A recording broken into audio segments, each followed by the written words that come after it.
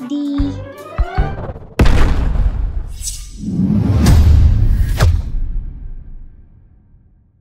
Dad, I love how the moon is the Earth's closest friend and is giving us company tonight. Can you tell us more about the moon before we sleep? Sure, Charu.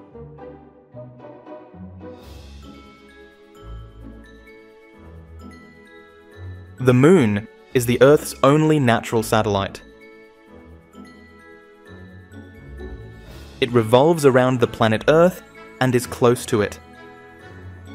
The moon does not have its own light, but it reflects the light from the sun. Oh, the moon doesn't shine on its own. Dad, I have another doubt. How does the moon change its shape every night? I see only half of it now. That's a brilliant question, Asahi. As the moon revolves around the Earth, we see the part of the moon that is lit by the sun, so it appears in different shapes.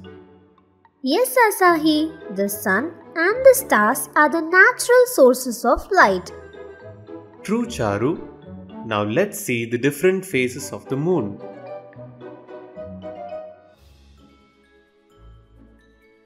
New moon. A new moon occurs when the moon is between the sun and Earth. Crescent moon. The next moon phase is called a crescent moon.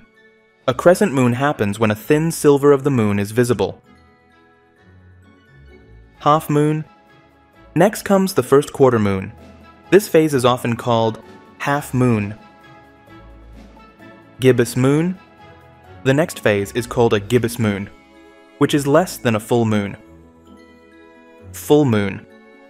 The gibbous is followed by a full moon.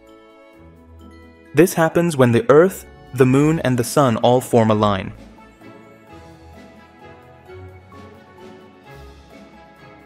Gibbous moon. A gibbous moon comes next.